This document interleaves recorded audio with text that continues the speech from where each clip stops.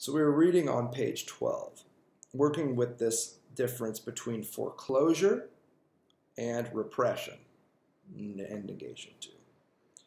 And the idea behind foreclosure is that this is the basic mechanism for psychosis, and the basic signifier that is foreclosed, that is refused, is a signifier of your own castration. The psychotic refuses to accept that they are not the only person in the room, on the road. Still reading on page 12. The subject's entire subsequent development shows that he wants to know nothing about it. Freud literally says, in the sense of the repressed. The psychotic doesn't want to know anything about the castration that comes with being integrated into a symbolic order, into a society. Again, castration, I can't emphasize this enough. It means prohibition. It means constraint. The types of constraints that come from living with others, where you can't just do whatever the hell you want. If everybody did whatever the hell they wanted on the road, people would get hurt. If you just drove on any side of the road that you wanted to, and everybody did the same thing, there'd be accidents left and right. If you got to decide, let's say everybody got to decide whether or not they wanted to stop at a red light. It was your choice. Yeah, the light is red, but you can decide whether to blow through it or stop. That'd be a disaster. Why? Because there would be accidents on every single corner, because nobody would want to stop at the reds. Everybody would want to do exactly what they wanted to. And then somebody would decide to stop at the last minute. Somebody else trying to go through and everybody slamming into each other. It'd be a nightmare. Prohibition and constraint at the level of traffic lights, at the level of rules and regulations of the road, are a kind of castration, because it says you can't just drive however the hell you want. The psychotic drives however the hell they want, which is oftentimes why they don't have driver's licenses. But let's get back to the book, page 12. What comes under the effect of repression returns, for repression and the return of the repressed are just like two sides of the same coin. Here Lacan is shifting back away from the psychotic and now back to the neurotic, who experiences repression. Remember the car accident? The signifier, leather? The signifier is repressed, and then the next time you smell leather or touch leather, that returns. That's called the return of the repressed. That's what he's talking about here. The repressed is always there, expressed in a perfectly articulate manner in symptoms and a host of other phenomena. Symptoms. Symptoms. When you encounter a leather jacket at the Goodwill store and you touch it, and you feel a little disgusted, or you kind of pull your hand away very quickly, that's a symptom. That leather jacket and your reaction is a symptomatic expression of a repressed relationship to a past traumatic event. This is a recorded lecture, so you can pause, back it up, and play that again if you need to. The point here is that that's a symptom. And a symptom in this case, at the very start, remember we're here in 1955 and 56. Later in the 70s, Lacan's going to change his mind and talk differently about symptoms. But for right now, symptoms are symbols. Symptom, symbol. A symptom is a signifier of some underlying structure, some other issue. When you sweat, even though the temperature of the room hasn't changed, but instead because you're nervous, that is a symptomatic expression of an underlying clinical experience. Clinical in the sense that you could go to therapy and probably talk about it. That's symptoms. Normal people have symptoms. Now we come to the psychotic. They don't have symptoms.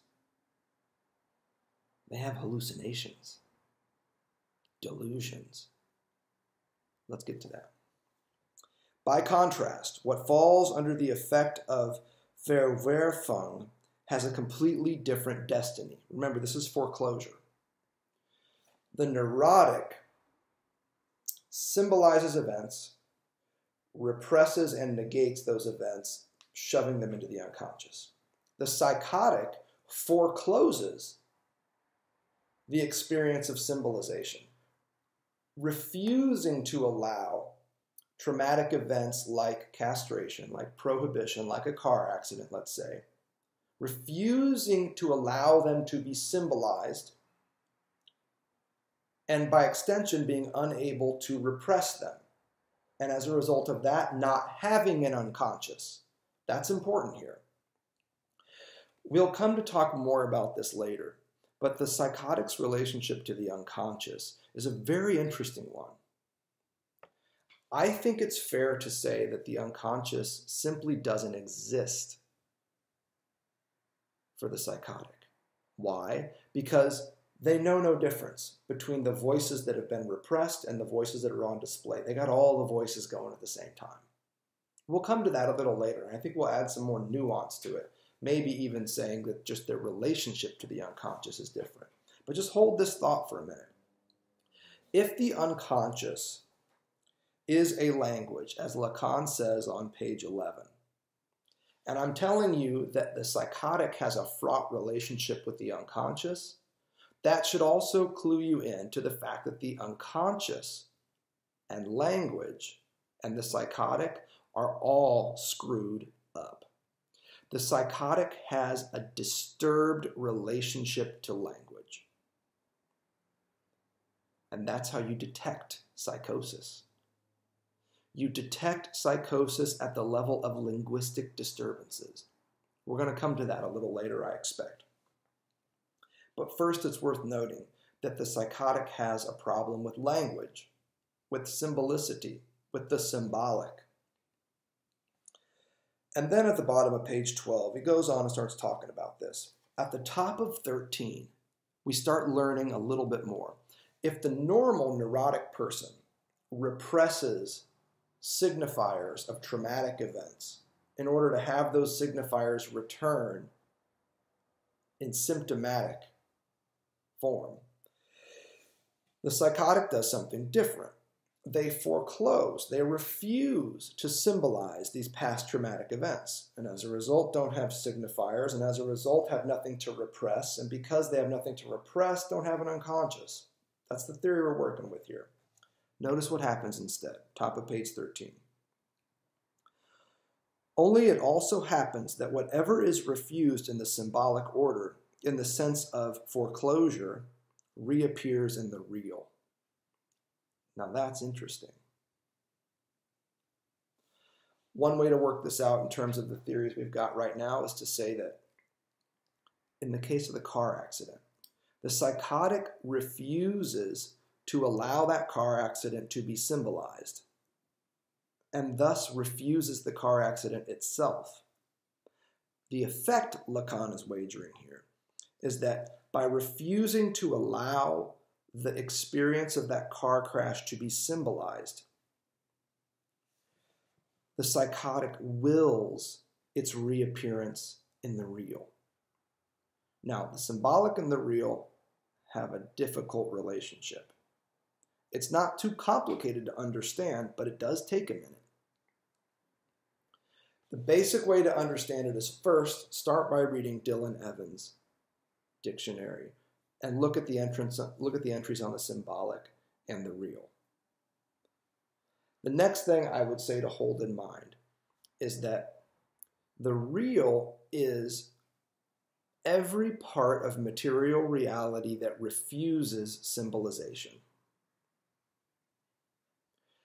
It's the way that reality, in the sense of materiality, bites you. The real is the snake under the rock that strikes your leg as you walk by, causing you to shriek. The real is the shingle that slides off the roof and lands on your head as you walk by the building.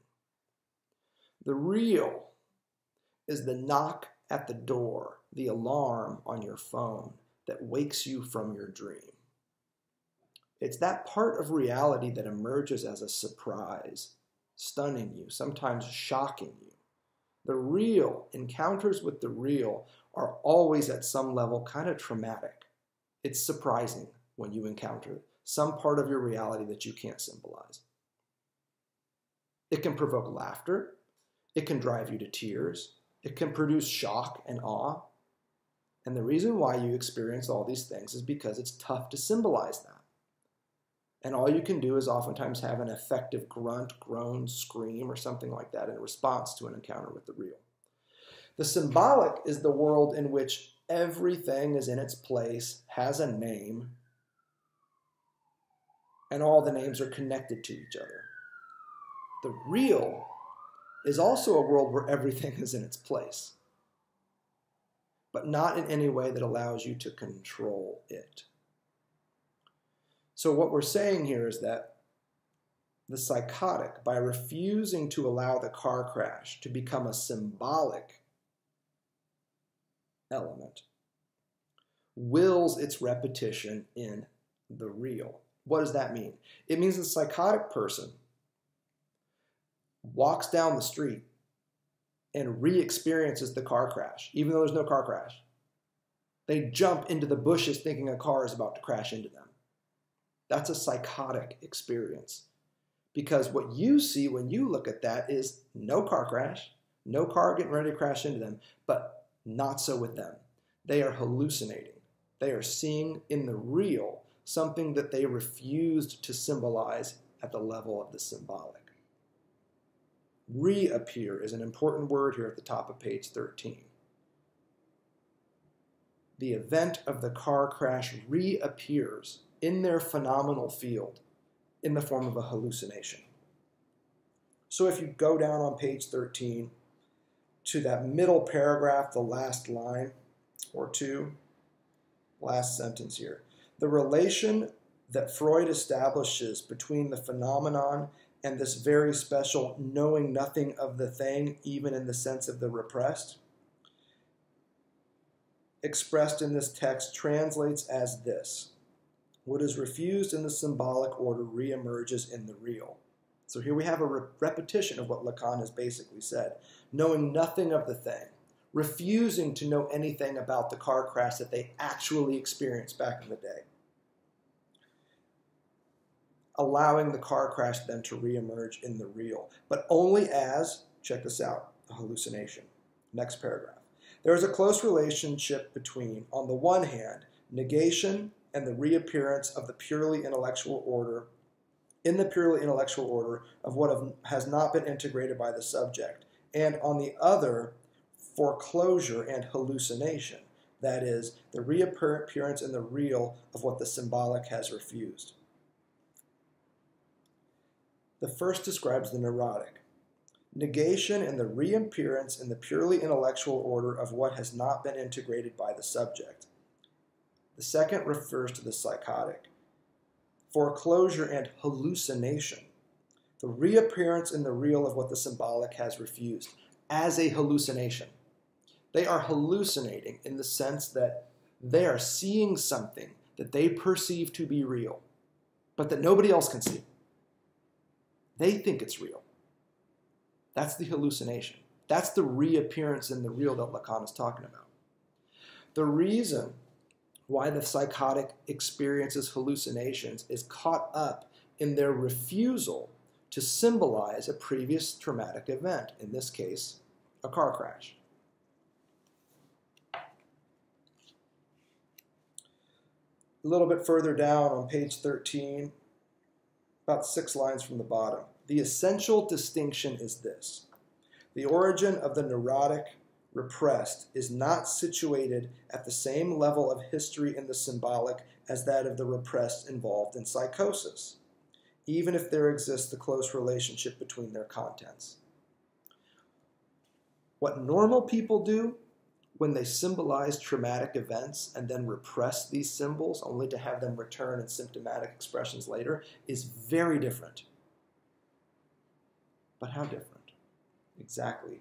From the psychotic experience of refusing to symbolize a traumatic event, thereby having nothing to repress, thereby having no source of input for the unconscious, and provoking in turn not a symptomatic return of the repressed, but instead the hallucination allowing them to feel like the car crash is happening again and again and again. They don't just jump in the bushes once. They're constantly jumping in bushes every time a car passes because they're hallucinating and thinking that they are experiencing the car crash again in its entirety. This is our first introduction to psychosis.